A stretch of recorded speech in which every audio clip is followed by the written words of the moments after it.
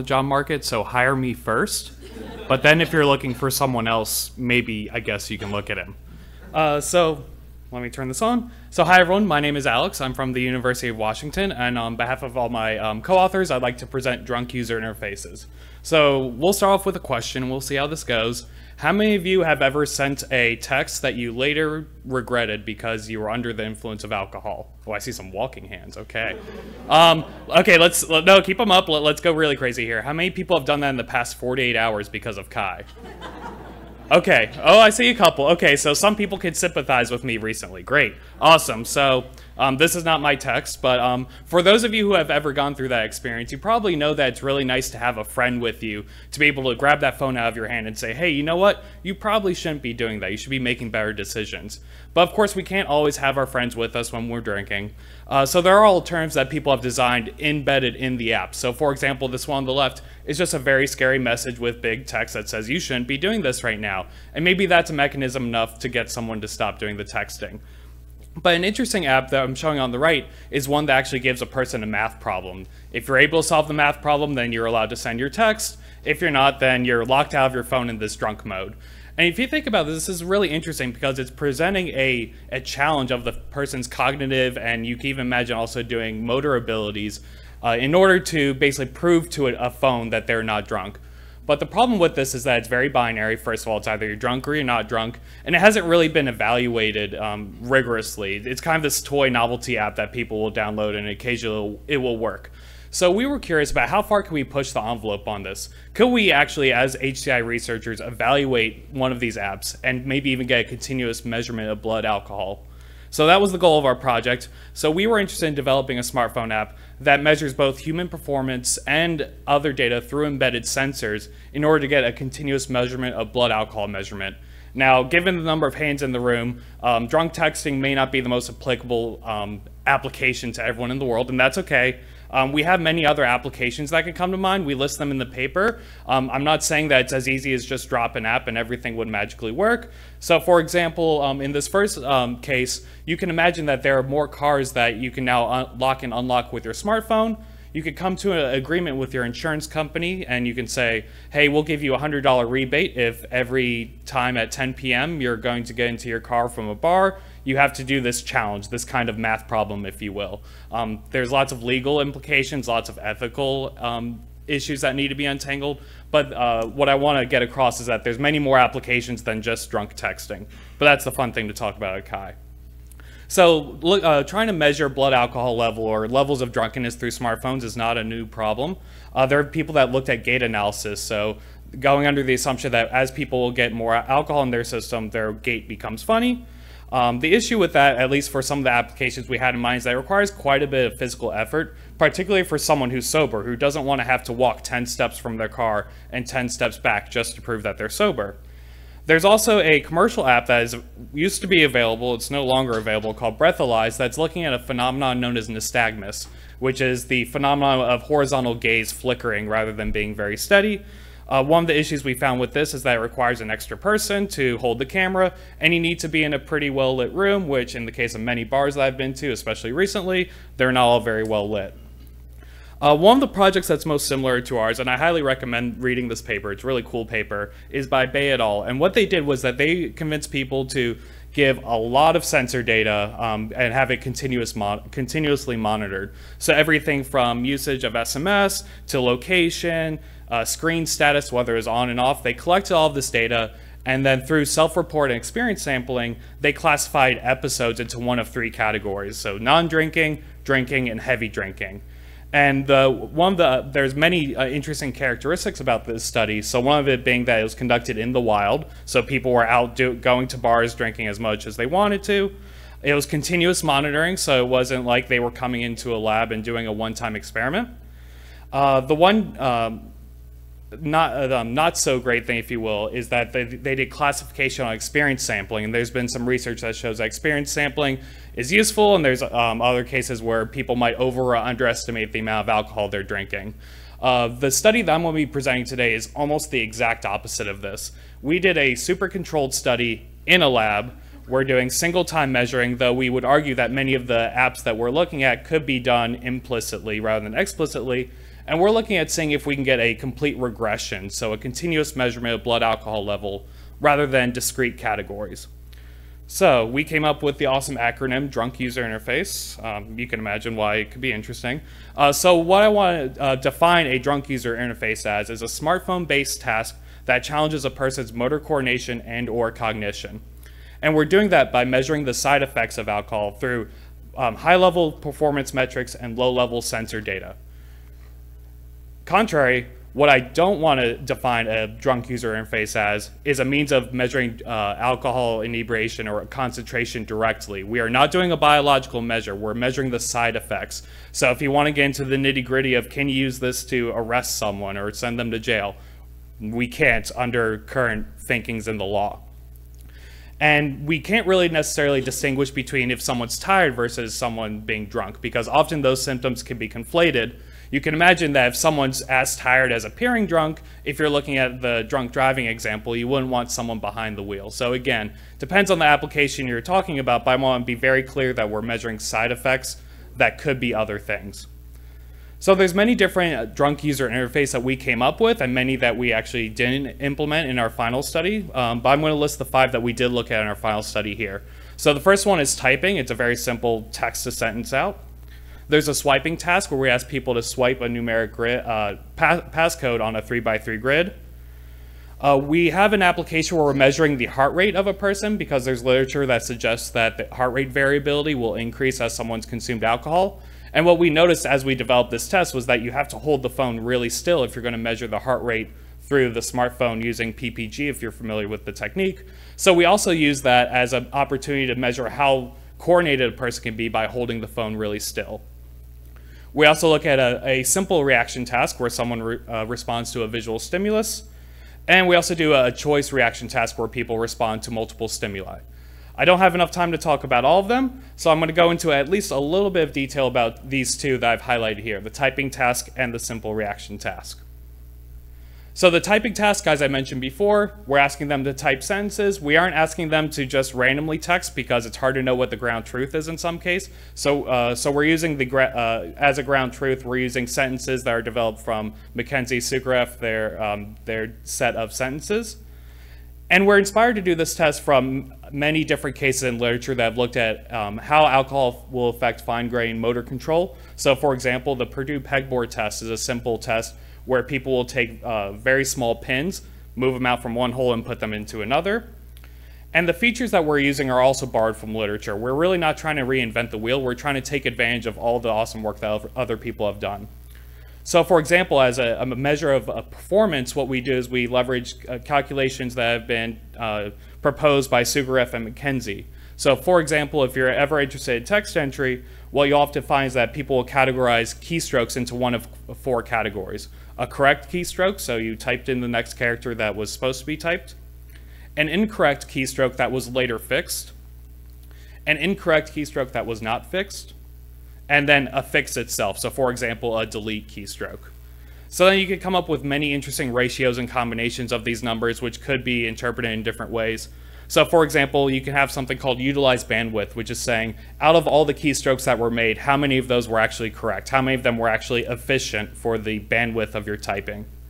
So that's an example of a performance metric. For an example of a sensor feature, what we could do is that we looked at research from Goel et al. Who looked at how people type and how accelerometer data can measure how their typing may be impaired from walking, for example.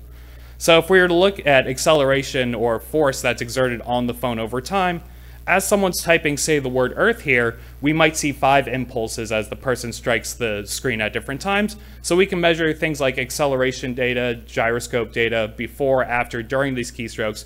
You can imagine, for example, a hypothesis could be made that as a person's more drunk, maybe they hit the keys harder, maybe they tilt the phone more, things like that.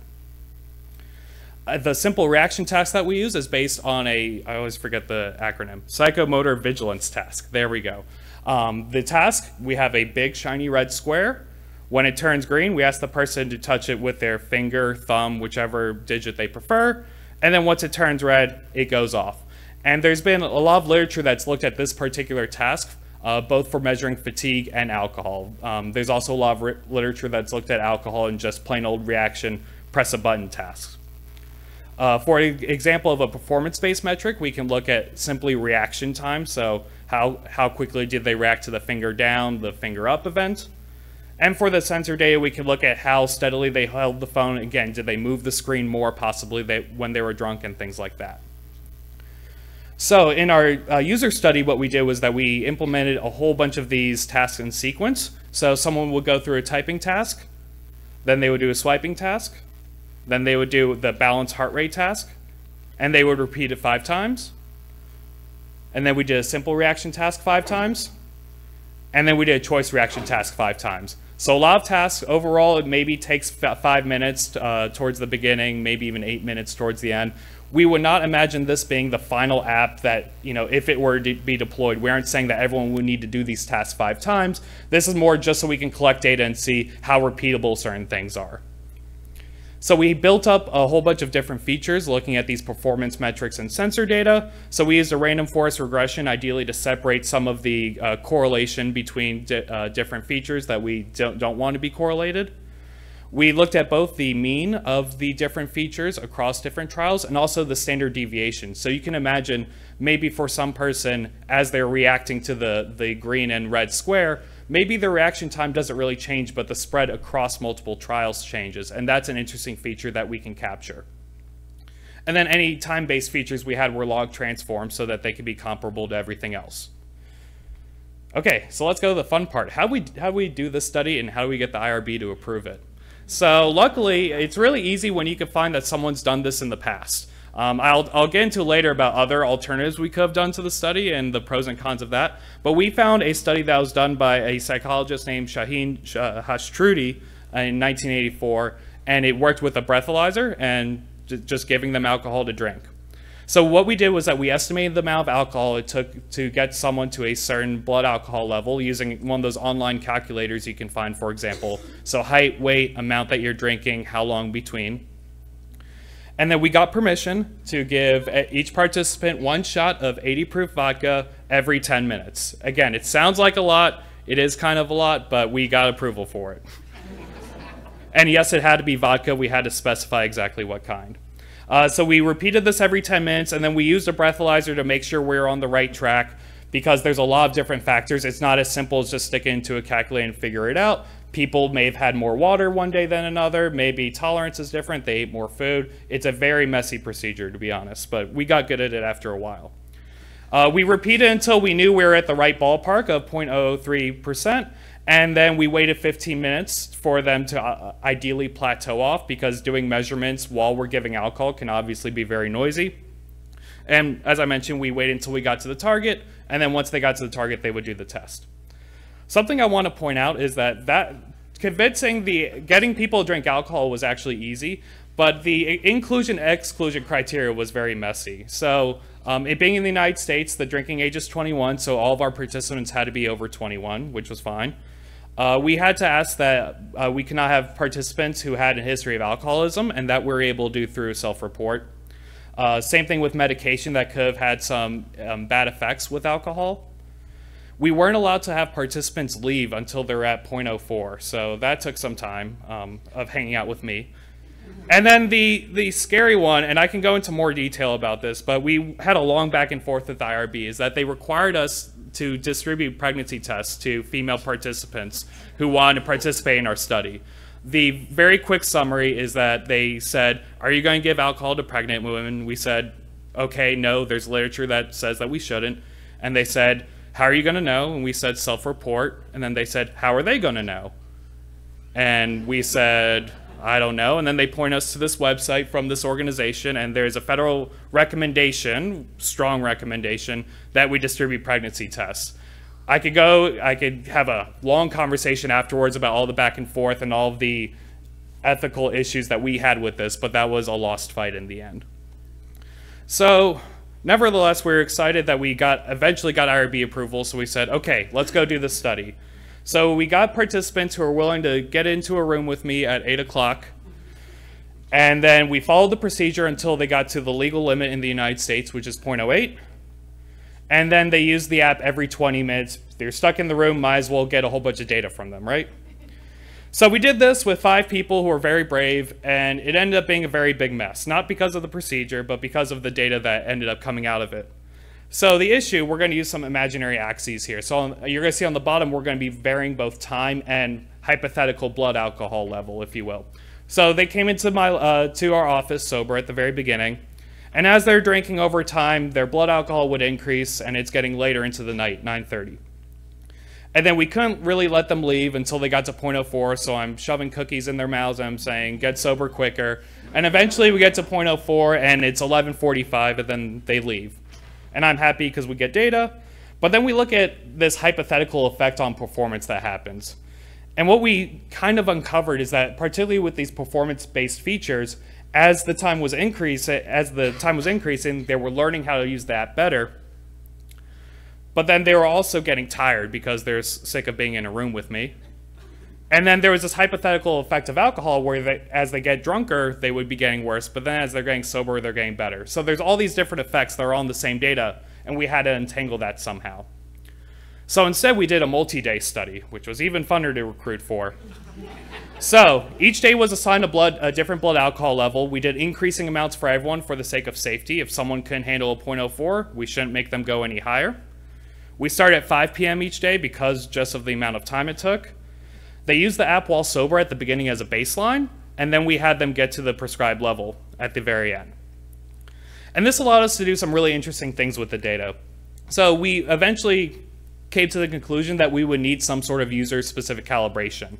One way we could do that is that if we have our performance metric that we want to use as a baseline, for example, we could take the sober condition at the first day, the first time they used the app, and then just look at all the times they used the app while they were drunk towards the end, and then use that single baseline and use the delta of the feature as our feature rather than the actual number itself. When we hypothesized that there was a learning curve that was affecting it, maybe they were getting used to our keyboard, for example, what we could do is we could take the sober baseline at the beginning of each day, fit it to a learning curve, look at the drunk condition, which from that data doesn't look like it has a clear trend, but we can see that the delta from the learning curve for those drunk conditions has a trend. So there's a lot of evaluation that we have in the paper, and of course I can't go over all of it, but I'll talk about some of the highlights. So what kind of user-specific calibration did we need? Could we get away with a single baseline? Do we have to do the curve? Spoiler alert, it's the latter.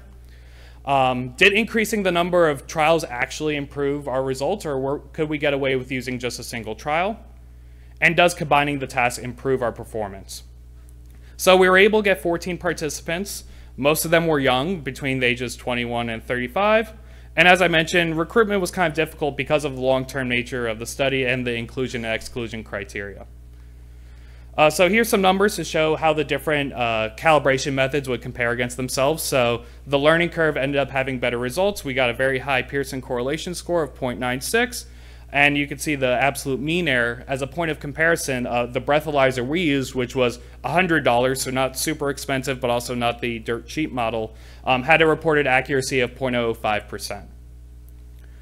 When we varied the number of trials, we actually found, for a single task, we found that it didn't really have a significant effect on our results. There's a big table in the paper with almost all the combinations possible. And we found that the choice reaction task in particular actually did pretty well on its own. So there's something about not just reacting to a single stimulus, but having to balance one of 4 squares. So it's kind of like whack-a-mole, if you're familiar with that game. Something about the nature of having the extra thought challenged people. And then if we look at all tasks and all trials, just say how well could we do if we had all of the data at our disposal. Here's a correlation plot showing the ground truth, the breathalyzer blood alcohol level at the bottom, and the predicted blood alcohol level at the top. The red dots correspond to being sober, using the definition of 0.04 as our sober limit, and then the green dots for the being drunk, if you will, or above that level. If you were to generate a classifier off of this, we achieved a sensitivity of 93.9% and a specificity of 82.3%. So these numbers will sound very high, but I want to stress that these require very rigorous user-specific calibration. So coming up with ways of addressing that in the future is something that we're looking into. The study was conducted in a quiet office space, so we didn't have the distractions that you would expect in a bar, so how would that affect the results? And then breathalyzers aren't the best method of measuring ground truth blood alcohol content. We could have done the study in a clinic where you stick a needle and then deliver alcohol intravenously. The concern we had is that people may not behave naturally if they're in that kind of situation. So you may get worse features, worse data that you're operating on, but a better ground truth. So we had a back and forth about whether that would be the best solution. I'm out of time, so I'll conclude and say thank you.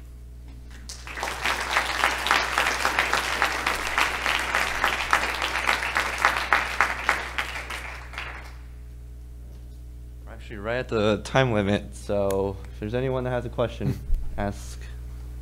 All right.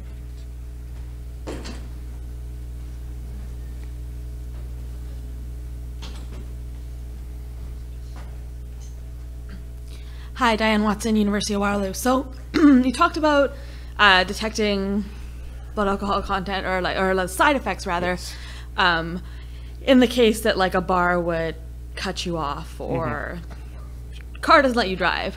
Did you ever consider designing for handing it to your friend and asking your friend to fill out the test for you? So the use cases I described were things that we thought of. We never actually deployed them for that. I think it would be interesting to see whether friends would help the person cheat the system or help them. It'd be interesting to see how they would play into it, because I can imagine a situation where maybe the friend's drunk and then they hold the phone for them, and all of a sudden they're gonna, in the car application, that's going to help them get into their car, and that's a very bad situation.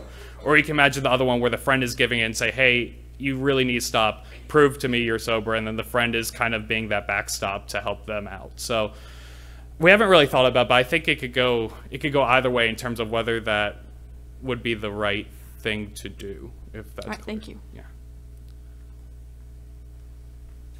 Hi, I'm Yaliang Zhuang from Andover University of Technology. Thanks for your talk. I just curious about, do you find any difference between the heavy user and light users? In what way? In terms of the amount of alcohol we gave them, or in terms of their behavior? Because we didn't separate out the data and compare the two that way. My original question is about maybe some participants, they are very good at drinking alcohol. For example, sure, I can only drink maybe 1 cup or 2 cups. Sure. So one thing I should point out is that we did this user-specific calibration to get the comparison relative to your own baseline, but in the end what we did was a global model. And that's kind of where the random forest comes into play. It's that you might be really good at texting after you've had a whole bunch of alcohol. Maybe I'm really bad at texting. And then maybe you're really bad at reacting to the stimulus, whereas I'm really good at it. And the idea of a random forest is that you have all these sub-decisions that can be made. And maybe you'll fire off as drunk for one tree and then maybe not for the other, and vice versa. So the random forest kind of helps in that regard. Yeah, all right. Let's thank all of our great speakers and all their great talks today.